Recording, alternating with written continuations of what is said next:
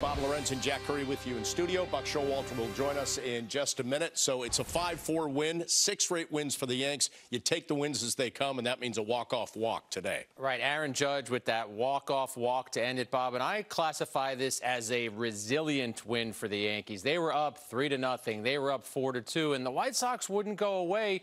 So much to the point that they tied the game in the 9th inning against the Yankees' seemingly invincible closer, Aroldis Chapman. That was the first earned run he allowed all season long. But the Yankees were able to string together some smart at-bats in the bottom of the 9th and make sure that they swept the White Sox this weekend. The White Sox came into town with the best record in the American League. The Yankees proved this weekend, hey, we're a better team, and they showed it. Tyone got them off to a great start from a pitching perspective. But like I said, Bob, it took some resilient and feisty and smart plays and at-bats at the end